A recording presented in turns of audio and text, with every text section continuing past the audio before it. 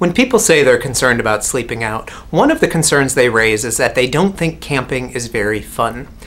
Well, I'll tell you, I'm not a big camper myself, but what I've learned is sleep out is a little bit different than camping. Some might call it glamping because it's got catering, s'mores, hot beverages, campfires, and a whole lot of other people. And one of the things that we've learned with Sleep Out is the more people that come, the more fun it is. I've been telling folks, the more people you can get to sleep with you, you're going to have a much better time. And so if you simply show up, you'll find that the party will grow bigger and more people will be involved and you'll have a really good time. This year at Sleep Out, we're expecting more people than ever before as well. And so we're also have lined up a series of speakers, musicians, entertainers, all to keep the night rolling well. Hope Pavich, our executive director, also wanted me to share with you that she brought her boyfriend to last year's Sleep Out, and this year he's coming as her fiance. And so Sleep Out might lead to all sorts of new friends and new relationships that you wouldn't have expected to happen.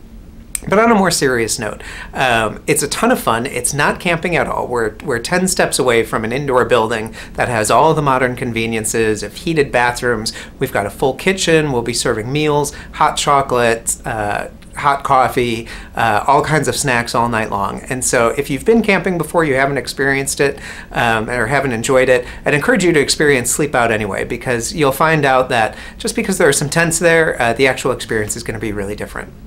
If you have any concerns about Sleep Out, feel free to drop us a note or an email and let us know your thoughts, and I'd love to chat through my experiences and see if we might be able to help you overcome them. Thanks.